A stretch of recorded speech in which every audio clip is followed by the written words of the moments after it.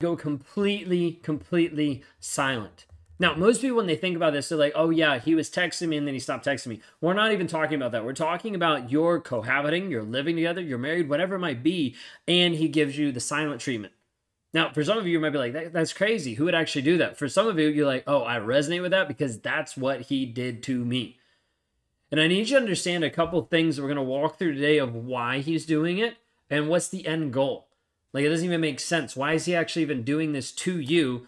We're going to kind of break it down a little bit. But for those of you who don't know, like silent treatment, when we're talking about this inside the relationship, oftentimes it's when you're in the same house, work environment, you're interacting, and then all of a sudden, one day you're not.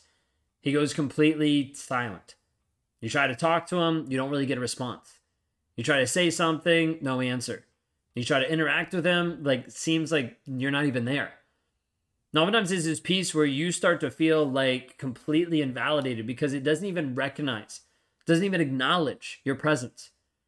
Every day he comes home, comes in, does what he wants to do, does what he needs to do, might even sit down and eat with you in silence, and then continues and goes and does what he has to do.